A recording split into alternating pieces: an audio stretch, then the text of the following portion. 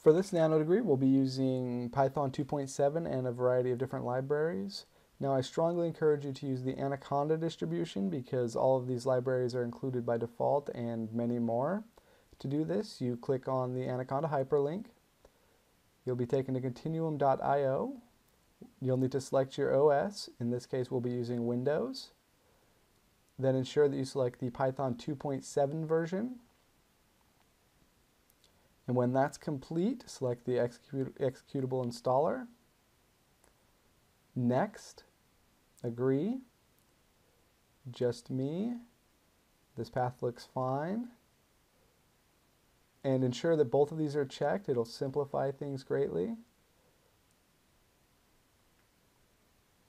Now next, and finish.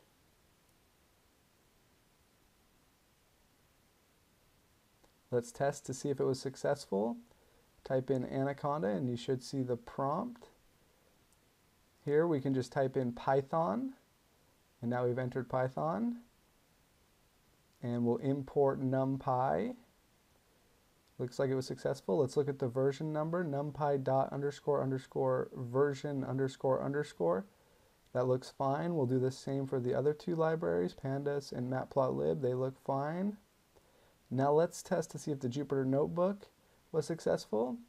Open a new prompt. Just type in Jupyter notebook. And you'll see that it has launched in the browser. So it was successful. Now this is how you will install it with just installing Python 2.7 and the libraries. So select the hyperlink. You'll be brought to python.org/downloads, again 2.7.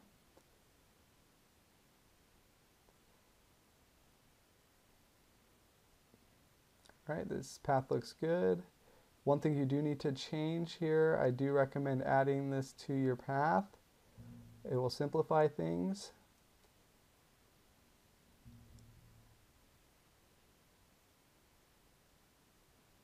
And finish. And in this case, we don't need the sudo because we're in Windows. If you're using a Linux machine, you likely will need that sudo. And let's install. And looks like the installation has begun. And it was successful. Now let's test the import. So we'll, again, Python. And that will bring us into the Python. And now we'll import NumPy and test the version, numpy.__version__